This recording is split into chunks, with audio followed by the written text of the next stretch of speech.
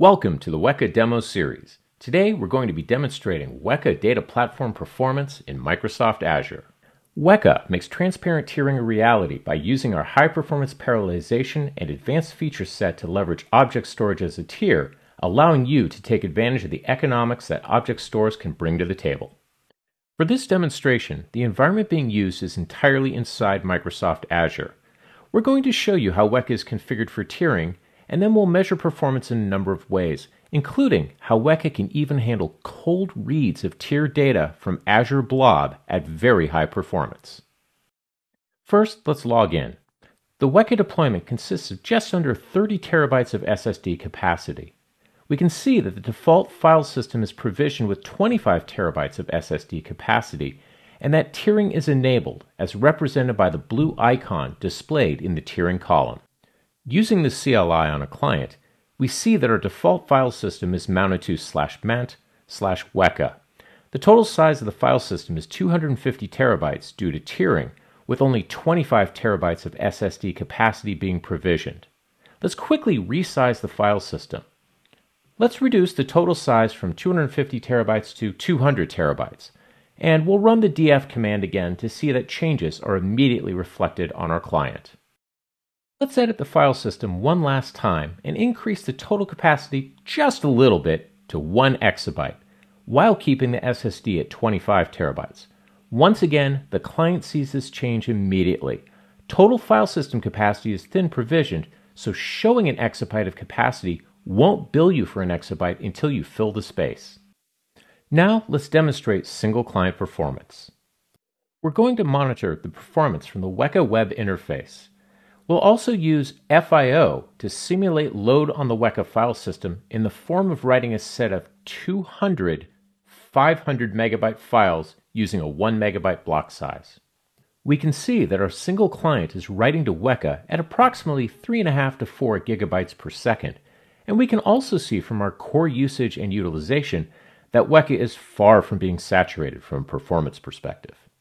If we switch to a more detailed view, you can see that WEKA is using its parallelization to distribute data across all hosts in the system, preventing any hotspots.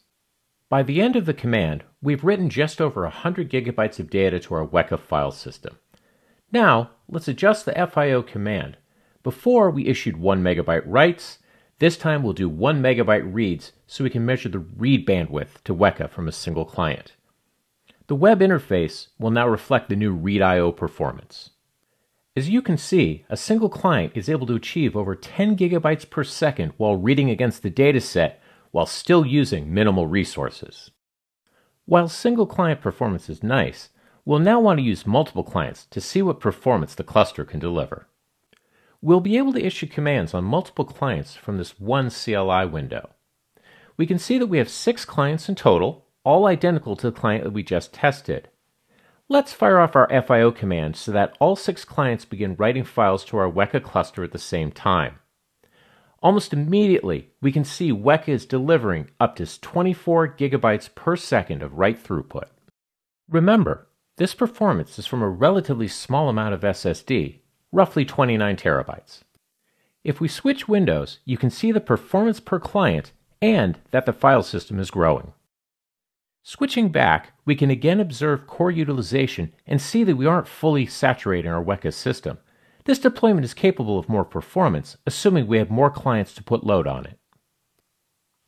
Now let's adjust FIO and see how much read throughput can be achieved with the 6 clients. We can see the breakout of performance from the top Consumers tab in the web interface.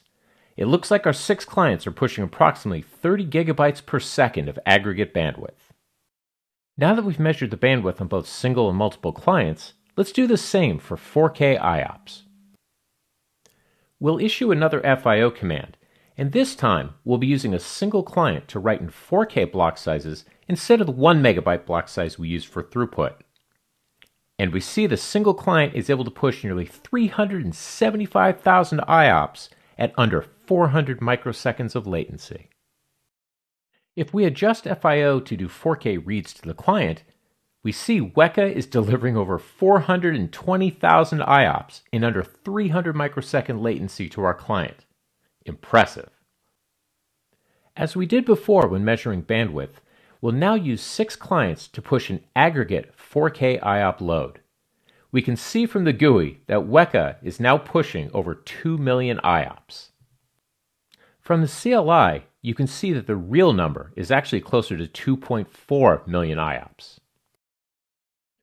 Our core utilization is now in the high 90s, and we're approaching the performance limit from this small cluster. Now, we could easily add more backend storage services to this deployment and see linear performance gains. But if this is more than enough performance as is, you could just as easily scale the system exclusively using Azure Hot Blob storage. Now, let's show you a feature of WEKA tiering that allows I/O to directly use the object store. We'll create a new WEKA file system within the cluster and use object direct mounting to access the Hot Blob capacity. We'll navigate to Manage File Systems and create a new file system. Since this file system will simply serve as a multi-protocol fast cache in front of Azure Blob, we don't need to provision very much SSD capacity. SSD will only be used to store new writes along with any file system metadata. We will enable tiering and provision it with our Azure Blob bucket. The file system is immediately created and is available to mount. To mount the file system to our clients, we'll need to perform a couple steps. First, let's create the local mount path on all our clients where we'll be mounting this file system.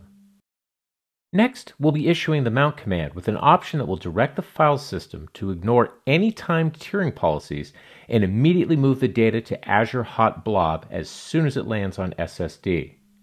The metadata, however, will always remain on SSD. However, any future reads of the data from an object direct mount will never be cached on the SSD. Instead, WEKA will transparently pass I/O between the client and the Azure Blob. Let's run the mount command across our clients so you can see the difference between the original and the new object direct mounts. Again, object direct mounts provide a very fast write cache while immediately evacuating any written data to the attached Azure Hot Blob bucket that's been linked to the file system. Now, let's measure the write performance to the object direct mount. Same as before, we're going to create I/O by writing to the object direct mount in 1 megabyte blocks.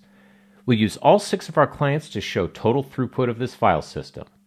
We can see that performance is no different than a non-object direct mount, and we're able to achieve over 21 gigabytes per second of write bandwidth. As stated before, WEKA is evacuating the data to Azure Hot Blob as represented by the OBS upload column. WEKA will continue to do this until only the metadata remains on SSD. With Object Direct, you'll need to measure your write performance and upload rate to Blob to size your SSD write buffer in order to accommodate enough space for incoming writes. Now, let's monitor automatic data tiering from SSD to Azure Hot Blob. You'll see from the web interface that our file system contains just over 630 gigabytes of data. We'll speed up the video while it automatically tiers all written data to Azure Hot Blob. All that should remain in SSD when the file system is fully tiered to Azure Hot Blob is the metadata. While results may vary, this deployment is observing roughly 700 to 800 megabytes per second upload speeds into the Azure Hot Blob bucket.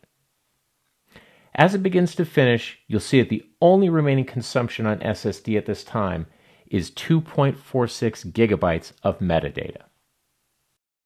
Now that our data resides on Blob, let's measure how quickly it can be accessed.